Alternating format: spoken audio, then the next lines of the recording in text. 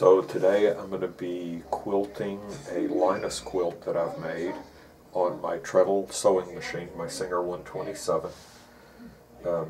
This will be the first time I've really quilted on this machine. I've tried to make it work before and have not been able to.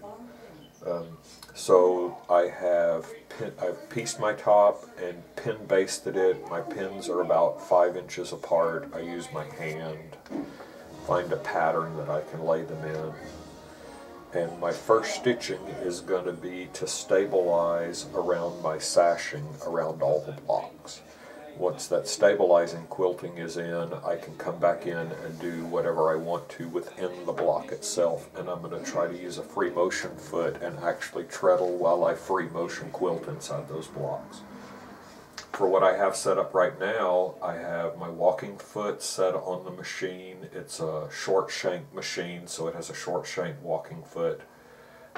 I've made a shuttle of thread using my shuttle winder. I'll show you how to do that later.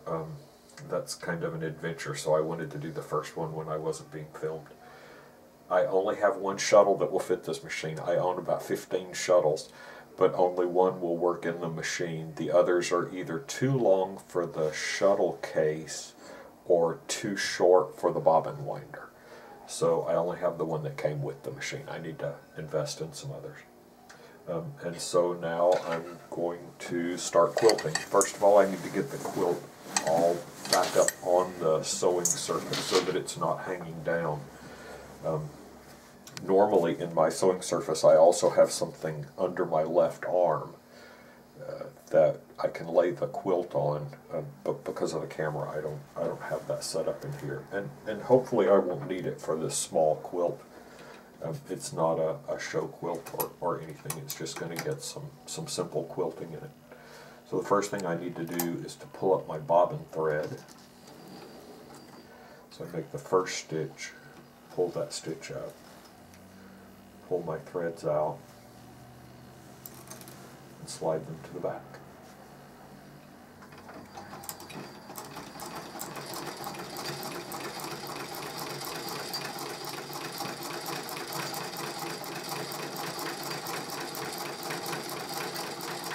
This is stitching in the ditch, and ideal I would be right down in that seam line, but I can't get far enough over it without obstructing the view to the camera.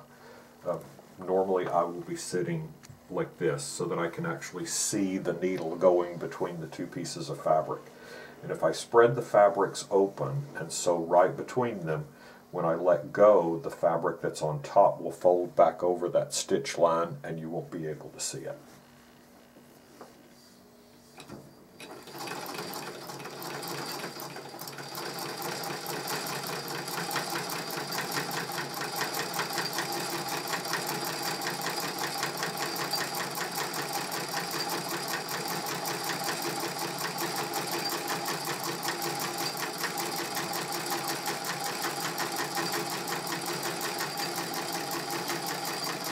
I'm going to adjust the stitches to slightly longer. This machine doesn't have a numbered stitch length adjustment. It just has this screw, and the further out you turn it, the smaller the stitches are, and the further in you turn it, the larger the stitches are. So I have it set pretty far out so that I'll get a nice small stitch to hold this quilt together. Especially with the homespun fabrics, I want a small stitch because they tend to shift. And you can see how the fabric is shifting and creating this wrinkle right here. I wouldn't normally get that with a walking foot, or wouldn't normally expect it. And so I'm going to have to keep it stretched taut so that the backing fabric stays stretched taut and I don't end up with a puckered spot.